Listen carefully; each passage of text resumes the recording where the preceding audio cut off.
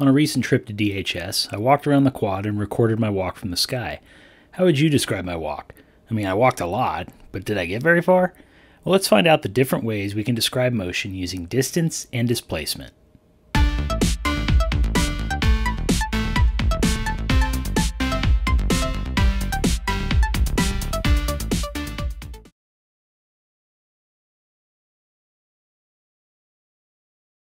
Hey everybody, Mr. White here. We're going to talk distance and displacement, two ways that we can describe motion. Before we do that though, there are two types of values that we need to talk about, which are pretty quick but really important in regards to physics and the different values that physics uses. And those are scalar and vector values. So scalar values tell you the how much, or a magnitude. We refer to that how much as a magnitude. So for example, I might tell you I went 50 miles, and that tells you how far I went, so the how much, but it really doesn't tell you any more than that. You don't know where I went. Vector values have an additional piece of information. They tell you a direction as well. So I might say 50 miles north, and that tells you not only how far I went, but it also tells you the direction that I went in as well, which is a lot more useful. So pause this if you'd like to write this chart down, but scalar and vector values are really important, and it is really important to know the basic difference that scalar values only provide a magnitude, vector values provide a magnitude and a direction. So when we use vectors, we can use them in different ways. We could just simply state them by saying I traveled 5 meters south and then I traveled 2 meters north. So there you have my distance and you also have my direction. If you want to draw them, you would use arrows. And so we know that arrows point in a particular direction, so there's our directional component. The length of the arrows is actually what tells us magnitude in this case. So a longer arrow has a greater magnitude and a shorter arrow has a lesser magnitude. So for example, 5 meters south is represented by the blue arrow pointing downwards, and 2 meters north is pointing upwards, represented by the red arrow, and the red arrow is much shorter, pointing in the opposite direction. Now if we're going to use these numbers in calculation, we can represent the magnitude by a number, of course, but the direction is represented by a positive or negative symbol. And so you'll usually be instructed on what means what. So for example, if positive meant up, then you would be told that, and you could assume that negative means down, or if positive means right, negative would mean left. And those are what tell you the direction. The number tells you the magnitude.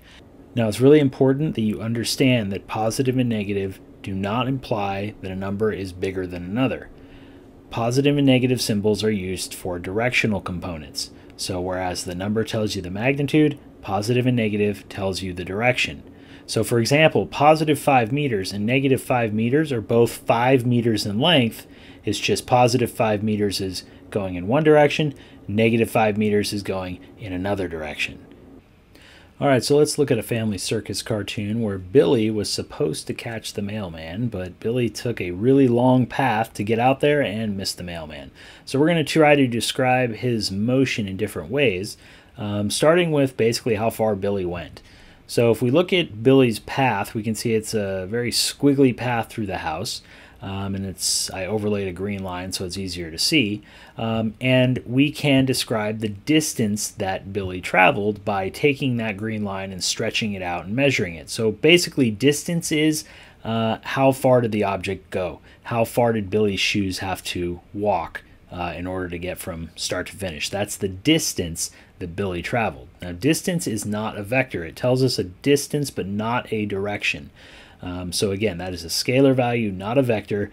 It's only giving us the magnitude, or the how much did Billy have to walk, how far. We can also look at Billy's travel in regards to his different positions. So position is a vector value. Position is the location of an object relative to the origin. So at any given time, I can pick a point, and those points are red on this graphic here. And those are different positions. And notice that we look and describe position based on its direction and distance from the origin as the bird flies. It's not the path, but it's a straight line from the origin. Now the third aspect that we're looking at, displacement, is a little tricky because it's very closely related to position. So displacement is the difference between an object's position from one time to another. So if I look at one position and I look at another position, the displacement would be represented by the purple arrow between those two positions. Typically, we will be looking at displacement as total displacement from the start point to the end point. So Billy's total displacement is shown by the large purple arrow going from the origin, where he's standing in, I guess, the kitchen or living room, all the way to the mailbox. And that is also as the bird flies as well. So displacement is starting position to ending position as the bird flies. And that is very much different than distance. Let's take a look at a real-world example. I went to Dublin High School and walked around the quad and filmed myself from the sky. That's me there at the origin, and you're going to notice two lines following me. One represents the distance I've traveled, and the other is my displacement from the origin. Notice that the displacement line is a straight line from the origin to my position at any given time, and that's what displacement is. I'm comparing two positions. Now watch what happens to my displacement when I get back to the origin. It's gone. Now the distance I traveled is the length of the entire path there, shown with the green line, but my displacement is 0. The reason is my starting position is also my ending position, so there is no technical change in positions when comparing those 2 points. If you think about it, we could say that our displacement is always 0 if we compare our positions from when we wake up to when we go to sleep. Obviously, you've traveled around throughout the day, but overall, your displacement is 0 if you compare positions from the start of the day and the end of the day, which is probably your bed. We've seen how different distance and displacement are, but is it possible for the distance an object travels to be equal to the amount that it's displaced from the origin? Let's take a look at this example. When I walk from the center of the quad to the top of the quad, notice that the distance that I traveled is equal to the amount that I am displaced from the origin. So yes, in this case, the amount of displacement is equal to the distance that I traveled. Let's do one more example. In this case, I'm going to start at the origin. I'm going to walk down the right spoke. I'm going to circle around this patch of grass. I'm going to come down the center spoke. I'm going to go back to the origin, and then I'm going to go up the right spoke one more time. Now notice my distance traveled is the triangular path plus one extra arm, but my displacement is simply the straight line from the origin to my ending point. Displacement ignores the entire rest of the trip.